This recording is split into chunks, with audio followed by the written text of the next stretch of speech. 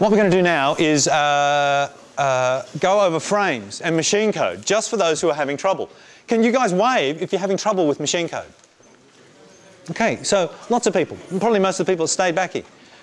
Let me find out what trouble people are having with machine code. Can someone summarize it? Can you just talk in a pair and agree amongst yourselves in 1 minute, or 3 people, the key problem? You can't have 9 things, just say one thing, okay? The thing that you need help with the most, in 3s. Just do it for 30 seconds and then I'm going to pick answers from the 3s. So in 3s, can you do it? Seriously. So you guys talking? Yeah. What are you guys having troubles with? Just too many commands. Too many what? It's like the numbers, like, you know, confuse us. Yes. Like, if you have like a whole bunch of numbers and you're like... It's all jumbled in together, the instructions and the code. Yeah. What would help you? I don't know, it's hard. Like, the frames at the bottom and like, it's linking to the frame, linking back, and all the different like functions are too hard to, like, you know, grasp. Yes, okay. So there's it sounds like there's lots of different things happening, and put together, that complexity just makes it overwhelming, is that right? Because each of those individual problems is probably addressable, but having them all in front of you and then thinking the course is rolling on and it's just freaking out. So we're going to slow down with machine code now, so we'll leave it where it is now for a couple of weeks, and then before we move on again. Do you reckon with time you'll be able to catch up to the things that have happened? Yeah, if we don't keep adding to it? Yeah, okay, all right, that's the plan. Thank you. All right, shh. Put up your hand if you have a killer thing you want to say. Yes? What do you mean by the counting of the numbers? You need to figure out the instruction points. Things if you want to replace, you need to count. Oh, it's annoying to have to count on? Is that what you mean? Are you saying you would like to have something, the machine code do something so it does that for you automatically, or are you saying you have trouble understanding how to do that? No. Yeah, we'll do it all. You'd like to have an instruction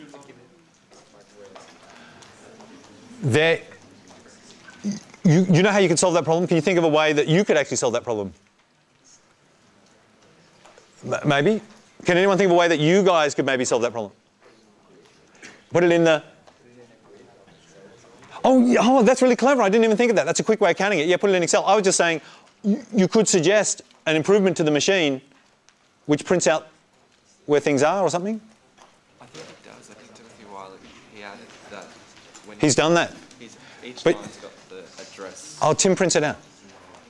Yeah, but if you don't... I think I missed what you meant. If you don't put all the zeros in, Yes. then it doesn't print the ones at the bottom. If you don't put all the zeros in, it doesn't print the ones at the bottom. Oh, you just like a way of being able to view the whole thing? Is that what you're saying? And you'd like to be able to input data without having to put all the zeros in? No, not necessarily that. Just counting the numbers. Yeah, that's it. But just counting the numbers to figure out where the... It's a real pain to have to count. Hey, what if it displayed, instead of 4 by 4, what if it displayed at 10 by 10 or something? Would that be better? In groups of 2 or something? Yeah. All right. Well, who thinks that's a good idea? If we actually just, I'm not talking about changing the machine code, we just change the emulator, so it prints it out and you've got a bigger view of what it's printing out. So it's like 10 wide. What do you think of that? Is that good? Yes. Anyone else think that's good? Yeah. Okay. Well, we make it 16 by 16. Yeah. If you change the input of the emulator to be a grid. The input of the emulator is a grid. I know, but it doesn't have to be a grid. No. That's the thing. You could put in it all. You can put in a whole code on one line. Yes. Or you could space it out in a grid by yourself. Yes. You actually think about doing it.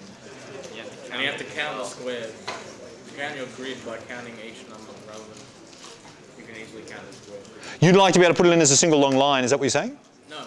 No, it's like have a set place where you put in each number. Oh, you'd like the input box to be a grid in, like it's a grid of little holes that you can type things in. Oh, that sounds good. Oh, I hadn't thought of any of these things. All right, Tim, are you remembering all this? We'll talk about this offline. I mean, we won't talk about it now. Sorry, you got to. Yeah, no, let's not do anything now. Let's talk at the end of this. Have you got a few minutes at the end of this lecture? No. Have you got a few minutes later on today sometime? After 6. Okay. I'm here till late tonight, so you want to just pop by quickly after 6? Okay. We can have wine and candles and... What's that? Are you using level 2? I'll be in the, I'll send you an email to tell you where I am.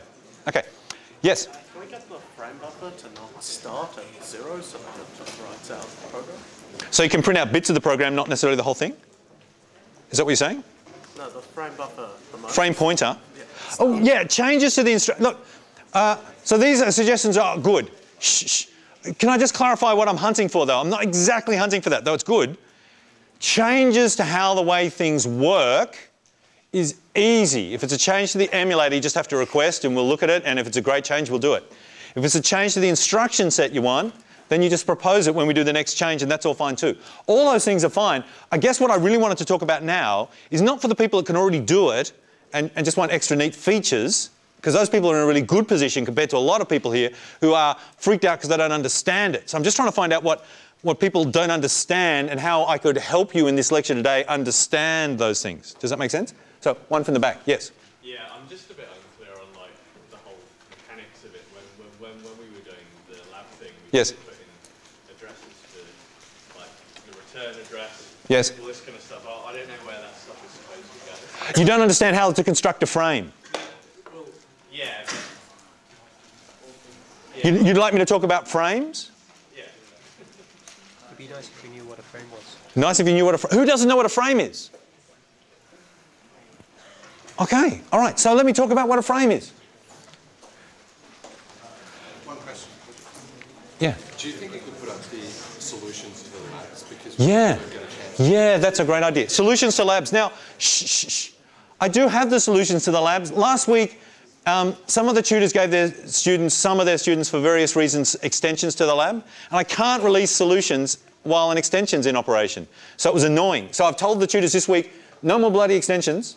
People just get them in on time, or they move on and do it next week. There's plenty of time to catch up if they miss marks. So that means I can release code. So I released the tut solutions straight away at the end of the thing, but I couldn't release the labs. I can release the labs now, but between Monday and Wednesday is a whirlpool for me. So tonight I'll release all that. But yeah, on Friday I'll release the solutions to this week's lab.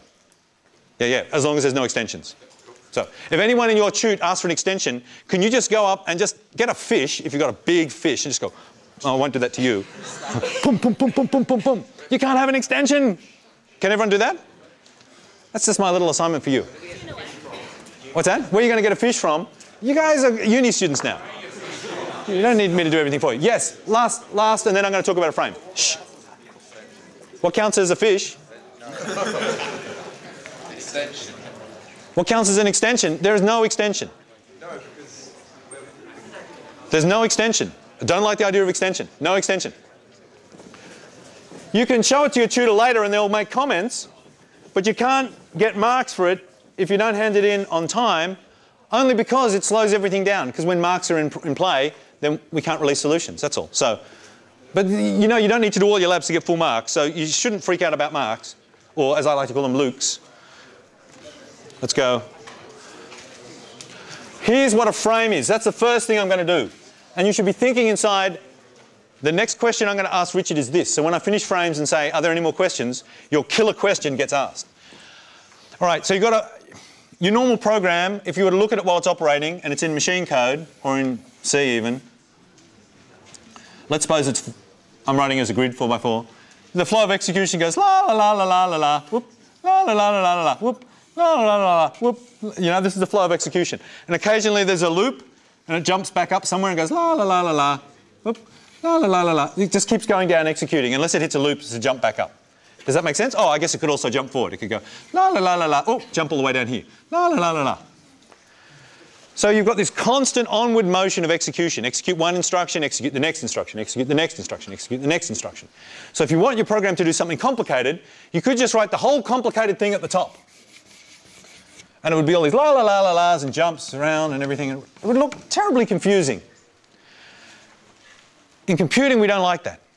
We don't like anything to be confusing because confusion is where errors hide, in the nasty corners. We want everything to be clear and open and plain and short and simple. So we'd like to have what's happening at the top is something very tiny. La la la la la, loop, la la la, just doing this tiny little thing. And in here, it calls one job. Maybe this whole section here is doing one particular job. Well, let's put that code down somewhere else. And when we want to do it, let's jump to that code, do this one other job, and at the end, jump back to where we were, and then keep going. And that lets us move all this complexity out. It's just like untangling a big long extension cord. You can leave it as a big mess, or you can pull whole chunks of mess out. Do you sometimes do that? You pull out a whole chunk, and if it's just got two connections and you've got one big connection there and one big mess here, you've separated the big mess of extension cord into two, and presumably somewhere there's an end here. Can there be the other end out here? No, because I've got two here. So I've got here, this is my beginning and end, and this is a function call down here. And I can regard these two things as separate, and I could be untangling this bit while someone else is untangling that bit. We can work in parallel. It's just nice to solve problems by breaking them into bits. Functions are neat. Functions are neat for three reasons, and we went through that. So go and check those lecture notes if you can't remember those reasons. And one of those reasons is it just separates things out, makes it all clear, and we call that abstraction. Another reason functions are neat is if you have to do this thing 6 times in 6 different spots, and you had one big mess, you'd have to write it in here maybe 6 times in 6 different spots, making everything messier. How much nicer to just write it once and jump down to it 6 different times. But the problem is when I jump down to it the second time, where do I need to jump back? I can't leave the jump back up to here. When I've done all this little job, I've got to jump back up to just where I left. Does that make sense?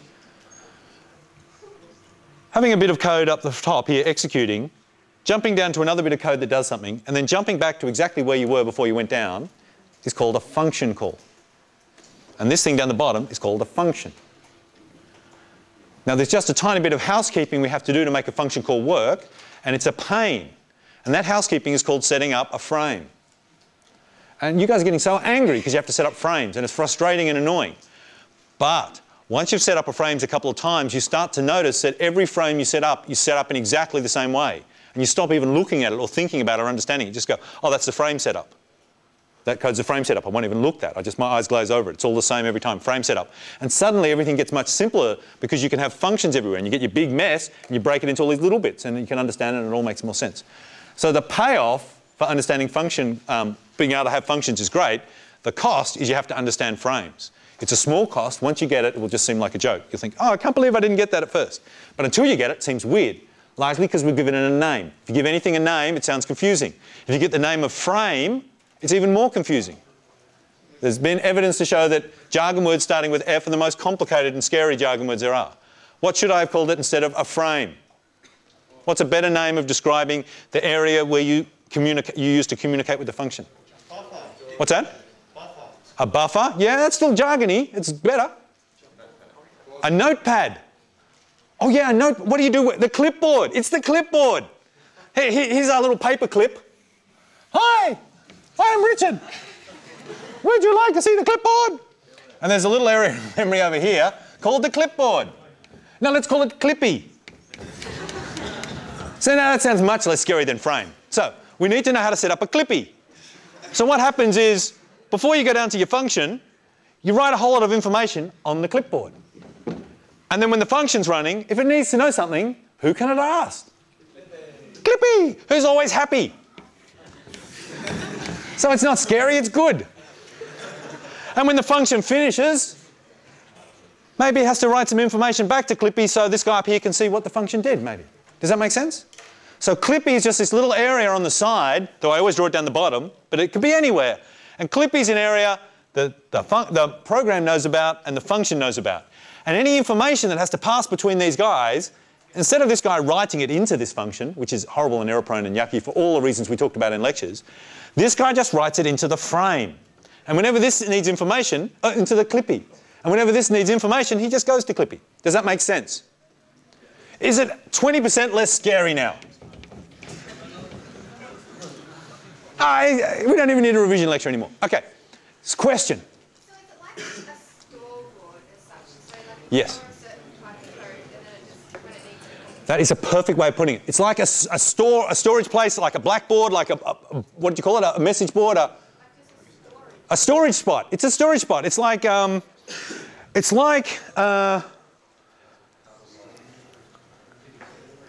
okay, here's what's happening. There's 2 of us doing the job. Me and you're the function. What's your name? Sean. Okay, Sean. Sean and I are going to do the function, are going to do the work. I'm the main program, here's the function. What I need you to do, you're good at adding up all the numbers from 1 to n. So all I've got to tell Sean is what? N. And he'll work out that number. So what we do is we say only one of us is executing at a given moment, because the control flow It's just in one spot. It's never up here and down here at the same time. We're either doing this or we're doing that. So it's hard for these guys to talk to each other. You're either here or here. It's like saying in this room is either me or you, but we can't both be in the room at the same time. So I'm thinking, okay, I want Sean to calculate the numbers from 1 to n. And here's what I do. I say, Sean, this area of the blackboard is just reserved for you. Close your eyes. Go out of the room. Go out of the room, in fact. Go out of the room. Quick, quick, out of the room. Can you go with him to make sure he doesn't look or listen? Okay. You go with him. Keep an eye on him. He's a shifty-looking guy. Okay. Can everyone see what I'm about to do? Shh, shh, shh, shh, shh.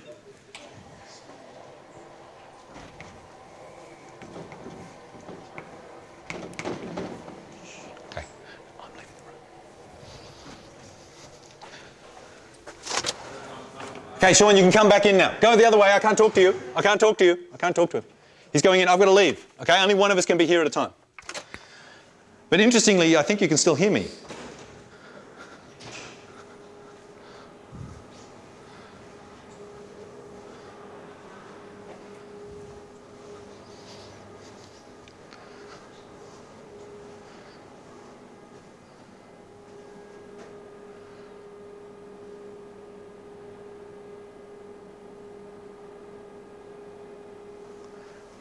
Waiting outside. Is he going to think? Is he going to realise he needs to get me to come back in? Is someone going to get me to come back in? Can I come back in? Or can I come in? They're still adding it up. Someone just told me, tell him to go.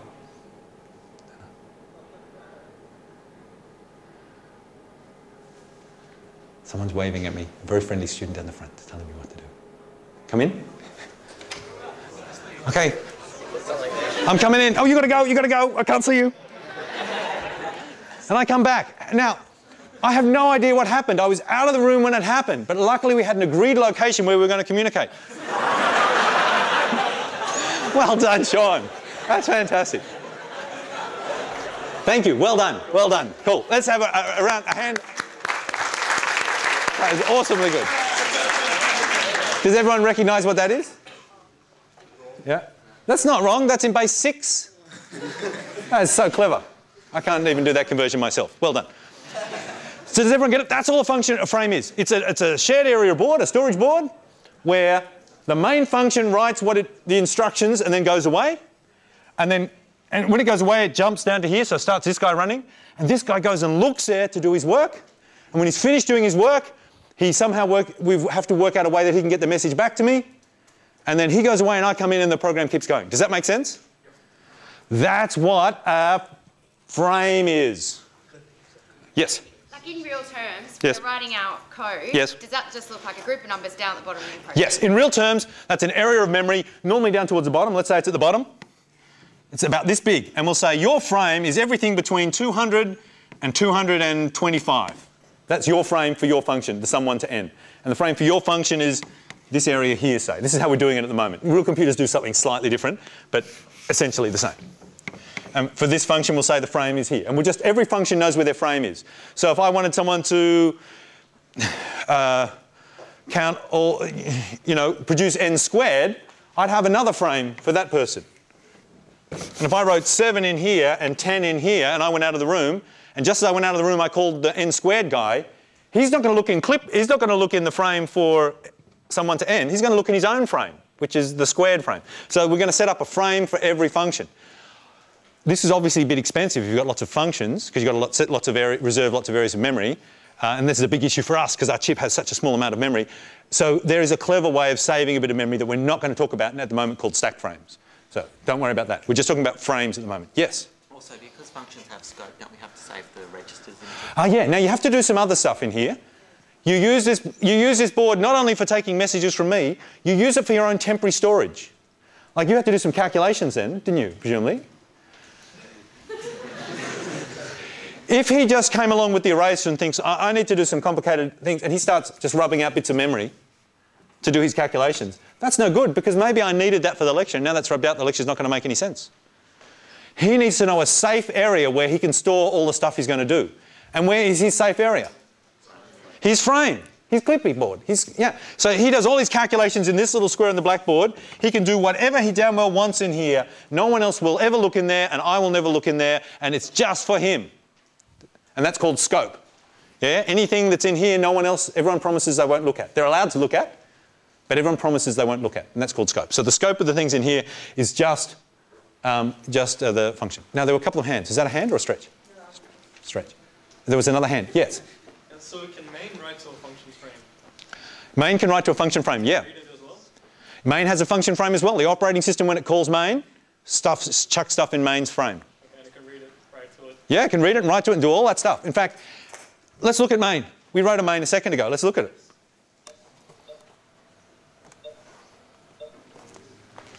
Just trying to get this board down.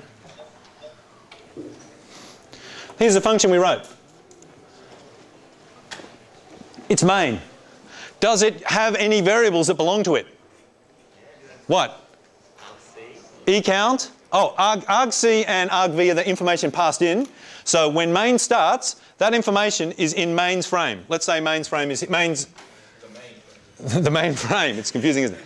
Main's frame is over here because the operating system calls it, and it writes in here argc, whatever that is. Maybe it's 7, and argv, blah blah, whatever that is, and that's something. Okay, it writes it in there. So that's something that's stored in main's frame to start with. What else would be stored in main's frame? E count. Yeah, main needs some variables. It stores its variables in the frame. So E count will be in there somewhere, and letter count will be in there somewhere. And that's why when we did the ampersand thing, we saw the variables and we found their addresses. Remember they were all really big numbers? Even though the address of the function was up the top of memory, did we look at that? If you said print out ampersand main, it'll print out the address of main, which is where all the main code is. That'll be a small number up here. And if you print out ampersand E count, the address of E count, it'll be a big number, BFFFFF, it'll be down here, because it's inside the frame, it's not mixed up with the code. So inside the frame is the parameters passed in, the variables that we use, and also, because we need to save the registers. You remember there's this problem that there are these few registers that are special spots in memory. Let's just put them on the board here. They're called R0, say, and R1. Now, all the instructions use these registers. When I'm out of the room, you come into the room and these registers contain the value 7 and 12. Because that's when I'm in the middle of doing stuff. I've stored stuff in those registers. You come in to do your calculations. His calculations are going to have to use these registers, because you probably noticed all the answers go to registers and all the interesting things happen with registers. He's going to need to use these registers, but I'm already using them. Is it safe for him to just zap these values? So what does he have to do? He has to save them. So he says, okay, R07. So in his own frame, he'd probably say, don't forget that it was a 7 and a 10. Don't forget that, or a 12. Oh. And then he goes, ha ha ha, zap them, and he uses them as much as he wants. And at the end, just before the function finishes, what does he do? He's about to go to the room and get me to come back in, and he goes, oh, hang on. I've put my own junk in here. I better write those values back. And they were 7 and 12. Finished. Okay, Richard, you can come back in now. Does that make sense? Whew, that's a very abstract definition of a frame. I haven't actually written any code. Does that help anyone? Yeah. Yes. Does that leave questions? Next question. Someone ask a question. That's what a frame is, or yes? Yes? Isn't R0 the return value? Oh yeah, thank you very much. Now look, we do have a rule that no one is allowed in this course if they wear a Google t-shirt. So Rupert is stuck up the back with his Google t-shirt, because we'll have no Google in this room. This is a Google-free zone. Because Google's in enough places already. We need to have a few spots which are just for us. But we love Google, don't we? We love Google. I can't remember the question because the Google stuff was so interesting. Rupert, you said something. Oh yeah, okay. So when I left the room, you wrote the answer in here. And often that's what happens. Often the answer gets written. Often the answer gets written in the clippy, the frame. Often that's where it's written, and then I come back and I look there to get the answer. But in our machine, we made it simpler. There's a simpler way of you getting the answer back. Do you remember what it is, how you get the answer back? Does anyone, do you remember how a function would return its value? It stores it in a special spot, not in the frame, but not R3, but close, in R0. So the deal is, when the function finishes, he writes back into R0 1204, his answer value. And the only buffer he needs, the only registers he needs to save are the other ones, not R0. So whenever you call a function, you know your R0 is going to get smashed by the function because it's going to return its value in R0. Does that make sense? So he didn't actually need to store that 7 for R0. He could have just remembered the 12. And when he leaves, all he's got to do is put the 12 back. He'll write his answer in R0. And that's very convenient because it's already sitting in a register ready for the calling program to use. Presumably it wants to use this answer. It's going to have to load it into a register before it can use it. This is quite convenient. It puts it in the register straight away. So thank you, person at the back that asked that question. Yes? What's the frame pointer? What's the frame pointer? All right, so let me write the questions on the board because I have a feeling we've only got time for one more question in any detail and maybe super fast on the other. What's a frame pointer? Any more questions that people are just dying to ask? Thank you. Yes? You again. Just another question. With the return address, you know how like when the main function jumps to, when the main program jumps to a function, Yes. and then it has to jump back, where do you store the address that it jumps back to? Okay, that's a good point. Okay, return address. Let's do both of those things. We can do both. Let's do them in reverse order. Return address. Now, here's our main. It calls this function twice. You see, I've sort of drawn a picture indicating it happened twice. The only difference is the values it passes down each time into the function and where the function has to jump back to when it's finished. If we call the function from here, then when the function's finished, we have to jump back to the instruction just after here. Yeah, it has to resume going from where we were up to. Does that make sense? If we call the function from here, on the other hand, then when it finishes, it has to jump back to just after there. The place it jumps back to, we call the return address. And that's what has to be loaded into the instruction pointer to be the next instruction, the address of the next instruction to be executed. Does that make sense? So how does this function know what the return address is? Because it depends on where it's called from, and it has no clue about where it's called from. It only knows it's been called. Well, the person calling it in the frame has to write, along with all the other stuff, at the bottom or somewhere they have to write the return address. Which is like me saying, okay, sum 1 to n, I'm giving you a job, and I would say, I want you to sum up all the numbers from 1 to 100. I don't have to give you any more data than that. And P.S. I'm in the loo. Notice what happened last time. When he finished, I couldn't come back in. He needed to go and tell me he needed me to come back in. So I go to the loo, you run the function, you do the job, and at the end you go, oh, he's in the loo. I better go and get him from the loo. And then maybe I call you another time and I say, P.S. I'm up the back with Rupert. So you finish doing this and you got the back to get me. So you have to write in here the return address, which is at the end of the function running where the control flow has to return to. And it returns to up here. Does that make sense? So we use, what do we use to change the return address? How do you change the return address? That's a good question. The calling function knows what the return address is. It knows, oh, well, I'm calling it, I'm at this instruction now and I'm calling it. When it's finished, I need it to jump back to here. And that's instruction number 12, address number 12. So the calling guy knows, it's easy for the calling guy to work out, I want to jump back to 12. So it's easy for it to write 12 in the frame. But how does the other function jump back to 12? Well, what it's got to do is read that value in from the frame, and it's got to write it into the end of its execution.